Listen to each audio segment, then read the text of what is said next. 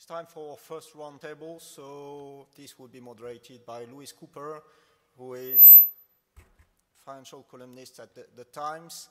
And I would like to invite back David Smith and also, as I said, Paul Hollingsworth and John Wheeler to join for this roundtable, which will conclude around 10:55, 11 o'clock.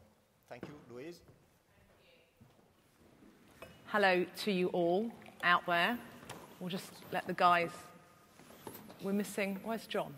Oh, here he is. Right, we've heard from Julien and David, so I thought we'd give our other two panellists time, just a couple of minutes each, to tell us what they think of the world. And we will start with Paul Hollingsworth from Capital Economics. What did you make of what we've heard, and what are your thoughts about the UK and the global economy? Yes, I think I'll probably comment mostly on the UK, as I'm UK economist at Capital Economics, so that's more my area of expertise.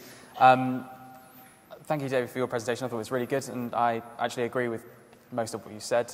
There were three questions in particular. The first was that, is the recent slowdown evidence of a fading recovery? The second being, is the next move in interest rates up or down? And the third being, will the UK remain in the EU, and if so, will the UK leave the EU, and if so, what the impact would be? And so I thought I'd just comment very briefly on how I saw those 3 points. I think the first question, the slowdown that we are seeing at the moment is clearly about more than just a Brexit. After all, the slowdown's been occurring for quite some time now, and Brexit fears have only really sort of picked up since around the start of this year. And also there are other sectors in the economy, things like retail spending, and you've seen slowdown occur there as well. And that's not areas where there's obviously going to be a sort of Brexit fear. And it's quite easy to paint a more worrying narrative, and that is that the temporary stimulus that we've seen, low interest rates, low energy prices over the past year or so, are now starting to fade and exposing some cracks in the recovery. And also we're now seeing austerity ramp up as well. But I think there is still some reason to be relatively hopeful. So we saw growth in the first quarter of this year pretty disappointing, only 0.4% quarter on quarter. But there could be some other temporary factors at play there as well, such as the financial market turmoil that we did see at the start of the year, and that perhaps weighed on growth a bit as well. So I think the fact that it isn't entirely Brexit related means it's clearly that lessens the scope for a post-referendum rebound. But I do think that activity will still strengthen in the second half of this year, assuming that the UK does vote to remain in. But in the more medium term, clearly productivity is the key issue.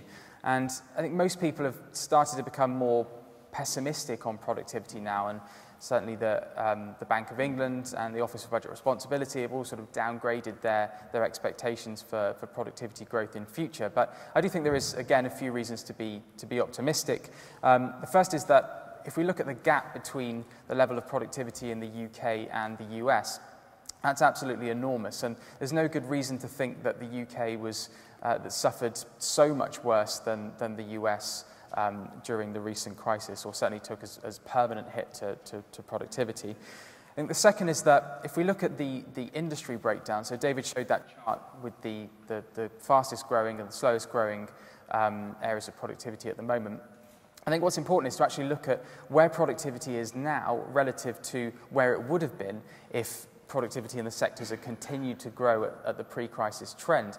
And actually, if we look at that, we see that it's a fairly broad-based weakness in productivity, not confined to just a few sectors. And so there are plenty of sectors where there's good reason to think that productivity hasn't been permanently damaged, and perhaps as demand continues to strengthen, we should hopefully see a pickup.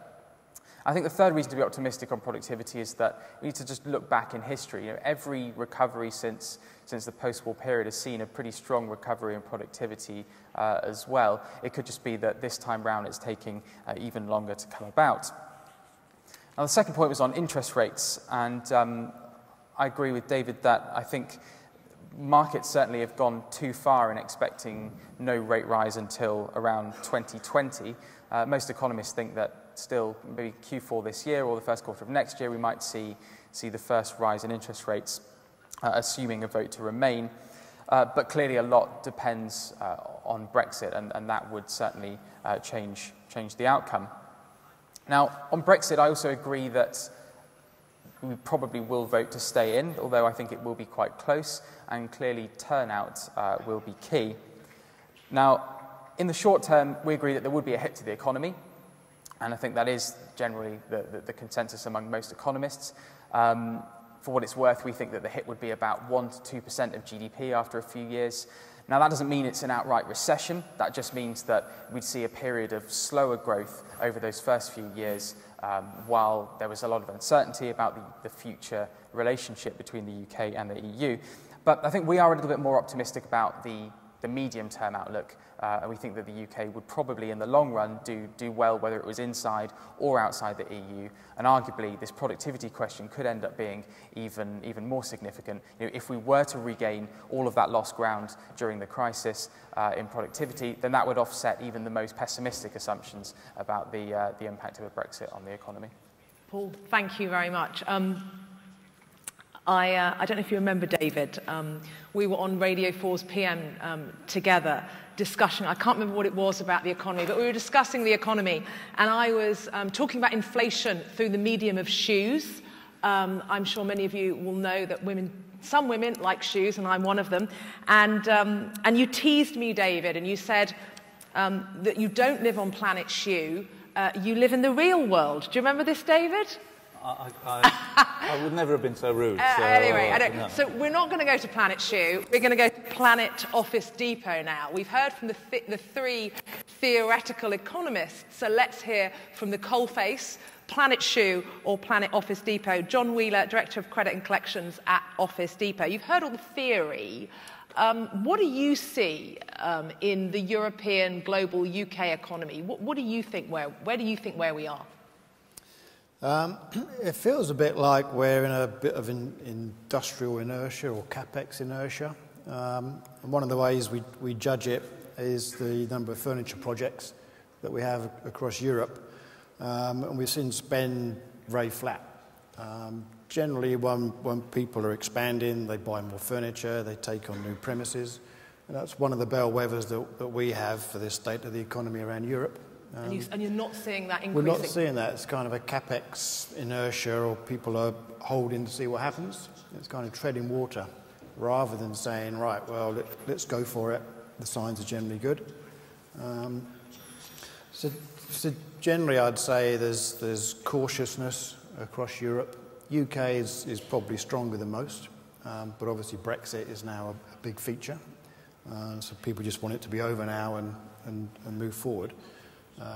But I would say growth is very difficult. Our customers, and we trade with every industry pretty much. Everybody buys office supplies. Are there any particular industries that are doing well or poorly? Can you see much differentiation between them? Not particularly. I think they're all in the same situation. There's smaller businesses tend to be doing a bit better because they will make decisions and grasp opportunities. Bigger organisations are very focused on cost control. Looking to reduce their costs as much as they can. That impacts us because they recruit less people, they need less office supplies. Everything is around price. So operating costs is a big concern for the customers that I speak to. Well, I thought we'd sort of have a little bit of a discussion on the UK global European economy, and then we'll move on to the referendum on the 23rd of June, because I'm sure you will have strong views on that. Not only do I write for papers, but I present on Wake Up to Money on 5 Live, I present on Radio 4, and of course this week has been a great week for business journalists, because of course we've had Dominic Chappell in front of the Select Committee yesterday on BHS. We've had Mike Ashley, Sports Direct, the day before. Have any of you watched any of it? Any of you watching it? Great, a compulsive viewing. Frankly, it's been better television than the Game of Thrones. Without the sex and nudity, for which we should all be profoundly grateful. The thought of Mike Ashley in the buff does quite poor things to me. Anyway, there have been other business stories out there this week, particularly on low interest rates. So if you drag your eyes away from Mike Ashley or Dominic Chappell, 2 things this week. the German government has borrowed money at record low interest rates. So the German government can now borrow 10-year money lower than 0.5% a year. So if you want to give money to the German government, they will give you just, well, it's about 0.0495% a year. That's a record low for a German Bund yield. Look at the UK government, issued 30-year debt this week, 30-year gilt. Now, in 30 years' time, I know you won't believe it, but I will be 76. Now, would I give the UK government 30-year money if they were going to pay me just 2%, just over 2% a year, given our inflationary record? Probably not. LVMH, according to the Financial Times today, French luxury goods company, some of its debt is now yielding negative interest rates. So you give them 100 euros and they give you 99 back or whatever it is at the end of the time period. If you believe these markets, what they are saying is that inflation, and therefore interest rates, will be pretty close to zero for not just a year or two, but for years, if not decades. The whole point of QE and low interest rates is it was supposed to, all the theoretical economists would tell you here, it would create inflation. Well, actually, we've got the opposite. So I was going to ask you again, John, Office Depot, we haven't quite decided how we're going to pronounce it, but Office Depot, sources all over the world, big sources in China, sells all over the world. Where are you on this whole inflation-deflation debate? I agree. I think most people aren't expecting to see price rises in the near future. Are you seeing price cuts? We are in some areas, not universally. It is a very competitive industry that we operate. We can save cost on our sourcing through the scale of our procurement, which is why we source globally. So we are able to get some price reductions, and we're under huge pressure from our customer base to keep prices coming down. Can I stop you there? So I thought I'd have a little audience interaction. You speak to businesses, you are a business, and I like to answer this because it's been quite interesting, some of the answers I've got at conferences. Thinking of your businesses and businesses you know well, how many of them do you think can put their prices up? How many do you think are forced to cut prices? Or how many prices flat? So think about it, and I'm going to ask you to put your hands up. So how many of you think that, on average, the businesses you know well can put prices up? That's one hand, okay? How? Oh, was there two? Yeah. Do you know what? Clearly I need my glasses on. Right, so two hands. How many of you do you think the businesses you know are forced to cut prices? That's definitely more than two. That's more than two. I can't quite add you all up, but I would roughly guess it's about 20%. How many are prices flat? Perfect. I said another 20%. Clearly, like the EU referendum, clearly there's lots of undecideds. So does that surprise you, John? Not particularly, because I see the pressure on competitiveness is increasing. Customers I speak to are under huge pressure, so they're reluctant to increase prices. I think at best prices are held flat, and in some cases they have to be cut because of increasing competition. So we have to cut our prices in certain sectors to remain competitive. Well, I think we have some roving mics. Yes, we have roving mics. So now is the chance to ask our panel of experts whatever you want to ask them. So if you'd like to put your hands up, you must have some questions. Oh, here we go. There's one at the front here. Richard Jacobs from March. I'd just like to ask a question about British exit from the European Union. Oh, we were going to keep that for later. Do you have another question? Do you have another question? We were going to keep exit for the time being. Has anyone else got any other questions? Can I? Go on, of course you can. Can I say something? There is a question, actually. Yeah. If you get the mic to him, and we'll hear from David. There we go. David? While the mic's on the way, I mean, just your point about all this exceptionally this debt issuance, exceptionally low interest rates. I mean, some of it just reflects, I think, the fact that we are, that central banks are doing unusual things and people can't see the end of that process, mainly because they can't see beyond the sort of medium term. But I remember, when my stepmother died a few years ago, and she had all this low coupon government debt, and it wasn't worthless, but it wasn't worth a huge amount, because it had gone through the period of high inflation and so on. I think it's important not to get locked into the view that things stay as they are now forever. I'm not predicting that we'll go back to 15% interest rates or whatever, but this is still an abnormal period. And, it's not so long ago in the UK that we wondered whether we'd ever get inflation down to the 2% target. It was until late 2013, we were still stuck at nearer to 3%, and we've been at 5% and so on. And obviously the oil price has been a big influence on that. So I don't think people should suddenly think, well, we're in a zero inflation world forever. I mean, that is not the case. And in fact, one could well argue, Julien, that actually central banks are manipulating the bond market so they don't give a true reflection of what the future could hold. No, I think we have to wonder why do they do that? They do that because, as everybody knows, I mean, inflation is low. It's not only low in Europe, it's not only low in the UK, in France, and so on. It's also low in the US, it's low in China, it's low. There are only a few exceptions in the world, which are, basically Brazil, Russia, and India. And India, I don't know, but for very specific reasons. So basically, if you exclude these three countries at the global level, inflation has never been so low than it is today. And it's very simple. The reason why inflation is low is when inflation is low in all markets, in all countries, it's because supply is higher than demand. And supply is higher than demand because it was a huge crisis. So we still have to face with a lot of overcapacities in a lot of sectors and in a lot of countries. So now the question is how do we solve it? And the problem is that the answer is nobody knows.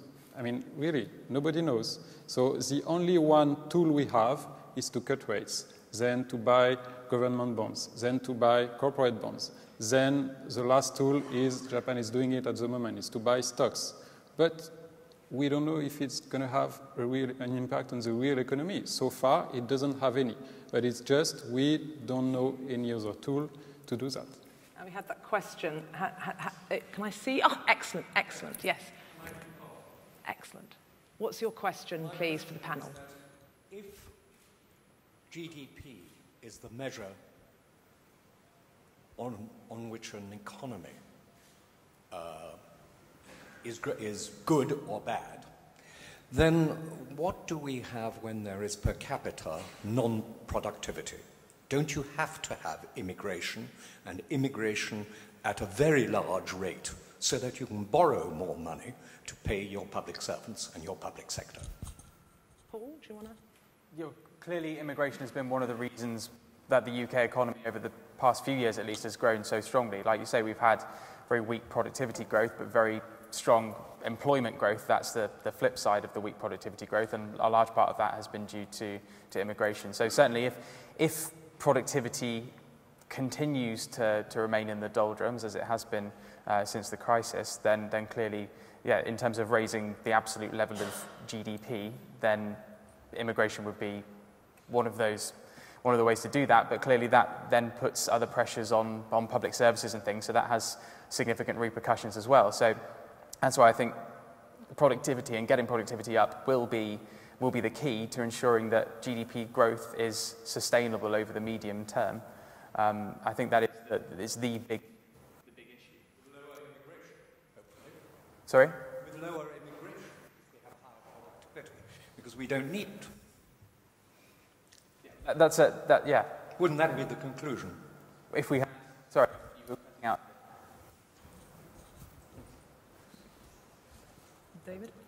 Yeah, it's an interesting point. One point that I think is sometimes lost in the debate over immigration is that the employment rate chart I showed was for everybody. But if you take the employment rate for UK-born people or UK nationals it's also at record levels. So although we've seen a big increase in immigration, we've also seen a very substantial increase in employment to record levels and a record rate among the UK-born population. So the two things have gone hand in hand. But part of the answer is partly in your question, because if you look at where the demand for migrant labour has been strongest, it's been in the service sector. Some of those activities are almost naturally low productivity activities, coffee shops and things like that. If there's anybody from a coffee shop here, they would deny that. But, so to a certain extent, if you like, the servicisation of the economy, the shift to greater service sector activities is probably going to be associated with lower productivity growth anyway. And the challenge has always been, when you've got a service-dominated economy, how do you raise productivity in that? And can you achieve the kind of productivity growth rates you had in the past with or without immigration? Oh, yes, of course. We need greater GDP growth in order to borrow more money. And why do we need to borrow more money? We need to actually use it to pay for an increase in our public sector, in particularly all the compliance officers that we now have to have. And in the end, the private sector actually has to pay for that in the long term. And I think a lot of people would object to that. Yeah, I think that compliance and the public sector is a very small part of the reason why we pay taxes. I mean, it's we all get obsessed and upset about red tape and so on, but I don't think that's a particular big element of the story. But maybe in your case. But, there was a question down here. Hi there. Nirmal Radhakrishnan, Standard Chartered Bank.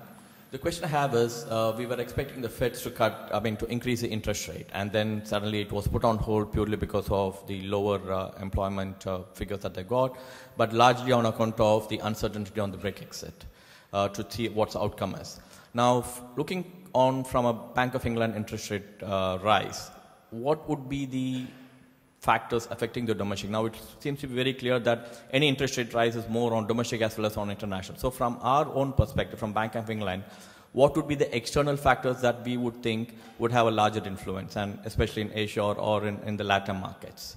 Julien, Paul?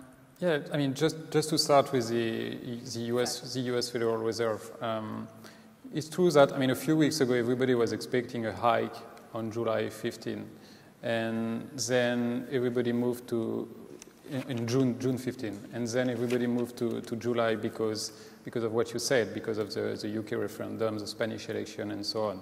So now it's like a déjà vu. I mean, over the past years, everybody was starting to expect hikes in a few weeks and in a few months, and then it's always postponed because of disappointing data. And I think that the momentum is definitely fading in the US, like in the UK, and so the space to hike rates is definitely not there anymore. So perhaps there will be one hike by the end of the year, in the second part of the year, but it's really uncertain. And beyond this, I don't see much more. And I mean, that's my personal view, but I think it's going to be the same in the UK. Now the momentum is clearly fading. Let's look at the best case scenario where there is no Brexit after June 23. But even in this scenario, as you said, I mean, the UK economy is clearly slowing. So I don't see any space for the Bank of England to hike rates in the coming months. It's quite interesting because this is a theme that's been with us for quite some time. Sluggish growth, lower than expected inflation. In fact, overnight we've had 3 developments and it's all the same theme. We've had the Bank of Korea surprisingly cut rates. Again, central banks all over the world have been cutting rates and they weren't expected to. Why? Sluggish growth, no inflation. We've had Chinese inflation data overnight, which again was weaker than expected, and we've had some Japanese data on, I can't remember what it was now, there's some much weaker machinery orders had fallen 11% month on month. It's the same story, sluggish to non-existent growth, inflation coming in below expectations. I mean, this is the story. And the Bank of Korea is really a good example because you can make a good comparison with the UK because, okay, you have to look at the momentum of the cycle when you decide to hike or to cut rates. But in some countries, you have also to look at what's going on corporate and household balance sheets. And both in Korea and in the UK, one of the reasons why I think the Bank of England will be reluctant to hike rates is because of household debt. I mean, if you hike rates, you have to also to pay attention for that. All right, it's time for the discussion on the referendum. I thought it'd be quite fun, with your agreement, to do a little poll. Newspapers pay a fortune for polls, and we can do one for free. So are you willing to put your hands up for an innie, or an outie, or a don't know-y? Are we happy to do that? Okay, right, let's do then. Okay. I've done this at a couple of conferences, and I got two completely different answers, which I think says a lot about the people at the conferences. Right, so who's an innie? Okay, I reckon, what do you reckon? Is that about 40%? 30%? 40%? 50%? Okay, who's an outie? 25%? Who doesn't know? Now that's interesting. There's only a few of you don't know. So I did a conference about six weeks ago, and half the audience didn't know. What do you make of that? Now, Paul, Capital Economics has done a load of research on this, about the economic implications of voting in or voting out. Summarize that for us, if you could. So I guess it depends on whether you're talking about the short term or the medium to long run. In the short term, clearly there would be a hit to the economy. I think there would clearly be a period of uncertainty for at least a few years. That would weigh on mostly business investment, but perhaps to some extent as well consumers, although if actually in a recent poll, households suggested that they didn't think that a Brexit would leave them any sort of personally, financially less well off. So I think the impact on consumption is perhaps less clear than say, business investment. But I think we're looking at slower growth in the immediate aftermath rather than an outright recession, as some have warned. So, I mean, the economy is roughly a third exports, and about half of those go to the EU. So there's a good chunk of the economy, sort of 85%, that isn't to do with exporting to the EU. And so we don't think that the economy would collapse if we voted to leave. And certainly in that first 2-year period, whilst all the existing treaties remain in place, so we still have free trade, free movement of people, business is as usual to some extent. And as I say, that's a 2-year minimum period. It could end up being extended, particularly if the negotiations look as if they might be even more drawn out. So we had a question there. Can we get the mic to that gentleman who I rudely refused to ask his question earlier? Now is your chance. It's actually just picking up on the last point, because doesn't the impact also depend upon what type of exit we would have from the EU? Yeah. I mean, if, for instance, we had a Norway-type deal, we would still be in the single market. And my understanding is that the worst kind of scenario would be to go to World Trade Organization rules. So I was just wondering, perhaps you could comment on what difference it would make to your view if we had a Norway-type deal, yeah, or we were completely out. In the first 2 years, it won't make any difference because we don't leave and all of a sudden revert to a new scenario. We remain in the EU for that negotiation period for the first 2 years. So that's more to do with what happens after 2 years. And I think a lot depends on, well, to be honest, a lot of it depends on the domestic political situation as well. So David Cameron said that he won't resign if we did vote to leave. Some argue that he wouldn't have any choice. But assuming that David Cameron did stay on, then I think we could end up seeing a different situation to say if Boris Johnson became the new Prime Minister. So I think if Cameron stayed on, then we might see more of a Norway-type deal, an EEA remaining in the single market, and that was the least bad scenario in the Treasury's analysis. But if David Cameron resigned and perhaps some of the members of Vote Leave became the new Brexit government, then we might see a more of a hard Brexit, if you like, and that if no trade deal was negotiated, then as you say, that would be going to WTO rules. Now clearly there would be a bigger hit to trade under that scenario because you would have tariffs as opposed to free trade agreements. But then again, I think even in that scenario, it wouldn't be a complete disaster. You know, the tariff rates have come down significantly over recent decades, so they are fairly low. I think the average tariff on manufactured goods is about 4%. So it would be worse, but not the end of the world.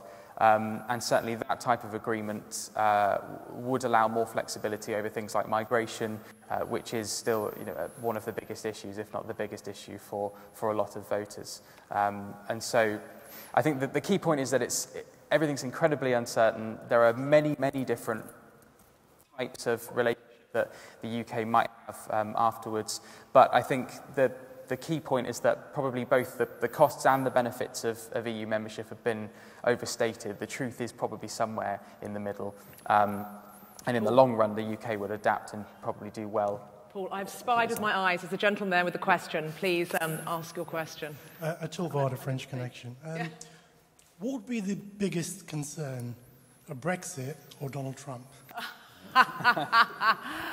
Oh, I will leave David. I'm sure he's keen to ask that one. Yeah. And I do want to ask you, actually, John, about the Office Depot view of the referendum as well. But let's start with David. Yeah, I mean, I think should we vote to remain on June the 23rd, I think people will then focus very much on the risks of Donald Trump. And I think they will regard those risks as quite serious. Which is the biggest? Well, you can get rid of a president after 4 years. If we vote to leave, I think that will be pretty much permanent. So I think that's dangerous. I take a gloomier view on both the short and long-term consequences of leaving the EU than Paul does. And I think one of the things I would say about the short term is just the political uncertainty. And Julien mentioned that as a factor, and there would be massive political uncertainty. I don't think David Cameron could survive for very long if we vote to leave. I don't think George Osborne would either. I don't think any of the Leave politicians, and I was interested in the vote, which I took to be between 2 and 3 to 1 in favour of in. It's partly because people are rightly concerned about what comes next. And, you mentioned the Norway option. That's already been rejected by the Leave camp because it would imply still paying into the EU budget. It would imply free movement of people. Swiss option, similarly, and the Swiss are having a real debate about immigration at the moment. So it is just this uncertainty, which I think would persist for a very, very long time. And it's not just trade deals. It's the single market essentially has integrated the UK into the EU economy. Disentangling that, I think, is going to be hugely problematical for business. So I'm not surprised you get a vote in favour. I would actually, so given that the Federal Reserve, the US Central Bank, has said that Brexit is an economic risk, what I would look for, and the question I would ask, is would the Federal Reserve list Donald Trump as an economic risk? I just put that out to you. Right, John, is there an official Office Depot view on the referendum? There isn't. There's big concern. We spent the last 3 years becoming a European structure instead of country silos. So it would be a lot of disentanglement. Our supply chain is pan-European rather than country-specific, etc. So for us, huge implications. The feeling is that the vote will be to remain. But interesting, I did a straw poll in the office yesterday and I was outnumbered about 8 to 1. Most people that I spoke to said, no, they're going to vote to leave. So I think it depends on the audience, as you said earlier. So I think it is very close. But the Office Depot view is concerned if the vote is to leave for a number of reasons. Also, the disruption to our customers' business, not just in the UK, but the ripple effect across Europe. With elections coming up, as was mentioned earlier, then potentially there's a lot of more unrest, uncertainty, and that slows down investment and moving forward, and we're stuck in this inertia. Was that, yeah, it was a question there from that gentleman there. Igor Zaks, Tenza.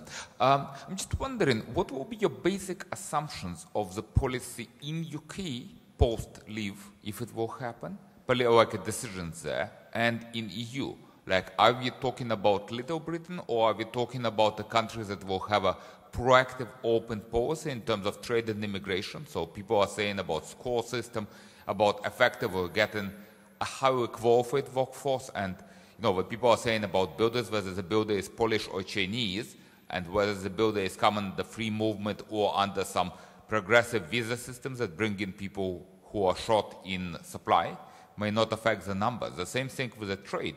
If we are looking at EU, there is a deficit there. So generally speaking, if there are tariffs or something like it, it should have macroeconomic positive impact.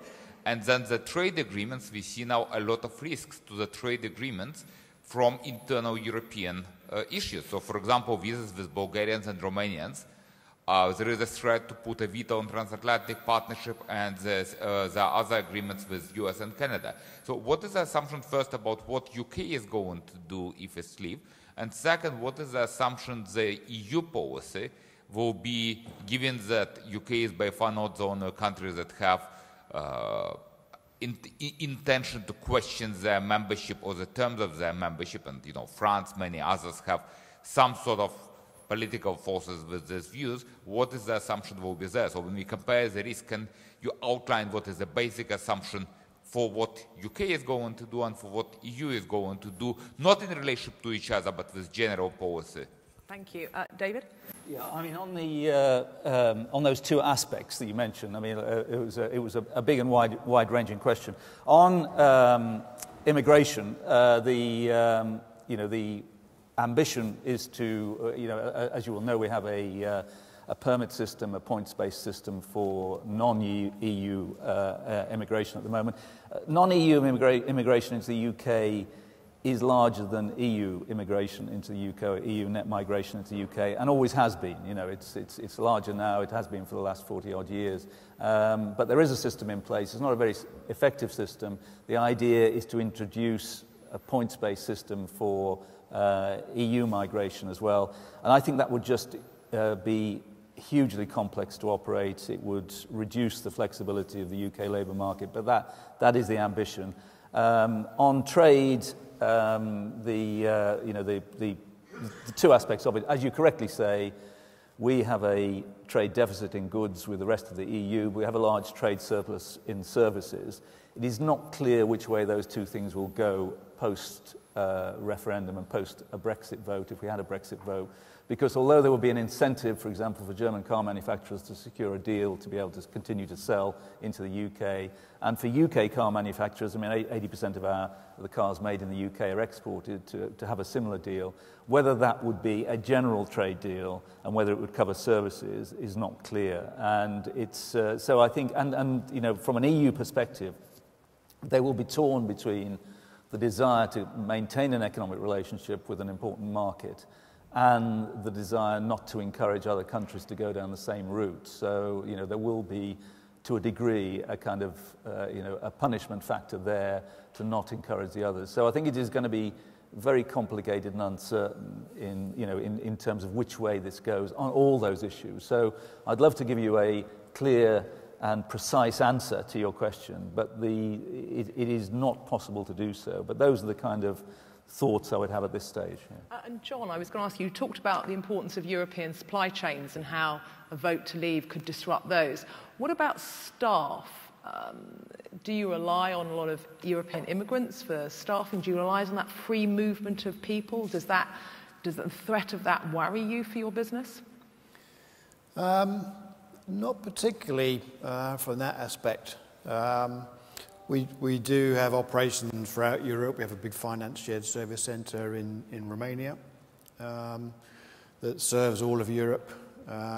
So I don't see that being a bigger concern for us.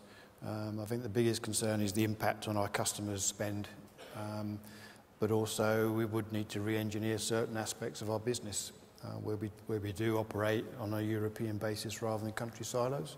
So, but I would say our bigger concern is the impact on the European economy, the disruption it would cause, and the continuation of either flat growth in many areas or very slow growth or potentially a decline.